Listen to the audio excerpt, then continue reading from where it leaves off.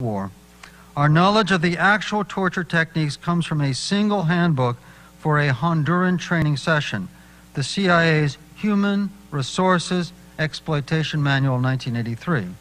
Again, if you wish to read this manual for yourself, just go to your desktop and Google the phrase Human Resources Exploitation Manual. To establish control at the outset, the questioner should, the CIA instructor told his Honduran trainees back in 1983, quote, manipulate the subject's environment to create unpleasant or intolerable situations, to disrupt patterns of time, space, and sensory perception. To effect this psychological disruption, this 1983 CIA handbook specified techniques that seem strikingly similar to those outlined 20 years before in the Kubark manual and those that would be used 20 years later at Abu Ghraib prison in Iraq.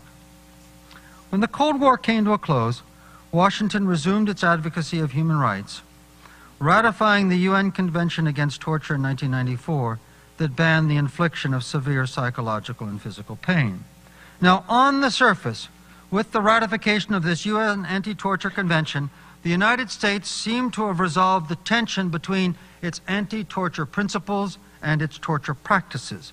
But, when President Clinton sent this UN convention to Congress for ratification in 1994, he included language drafted 6 years before by the Reagan administration with 4 detailed paragraphs of diplomatic reservations, all focused on just one word in the 26 printed pages of this UN convention.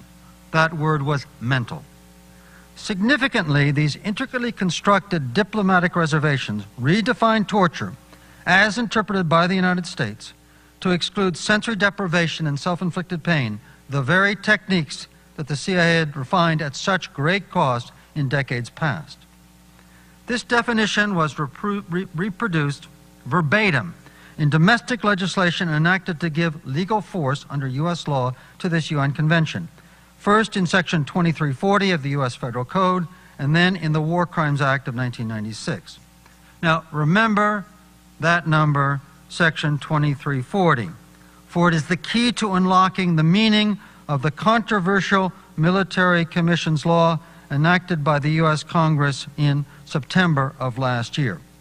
This is when we really need a Blue Book exam. This is what Blue Book exams are for. If this were one of my lecture classes at the University of Wisconsin, I would say, remember Section 2340, and that's a signal saying it's going to be on the midterm. And so everybody would scribble it down and go off and read it. But you're just here, it's late in the afternoon, you're kind of drifting off. But just snap out of the reverie. Let me bring you back. 2340, 2340. Remember it, because it's very important in understanding the final and very important part of this lecture, the legalization part. In effect, by ratification of the UN Convention in this way, Washington kind of cut a deal with the UN. You know, you got a UN Anti-Torture Convention, tell you what, split it down the middle. We'll ban that nasty physical stuff, but hey, forget about the psychological. We'll exempt that. By failing to repudiate the CIA's use of torture, while adopting a UN convention that condemned its practice, the United States left this contradiction buried like a political landmine ready to explode, to detonate with such phenomenal force just 10 years later in the Abu Ghraib prison scandal. Part 3.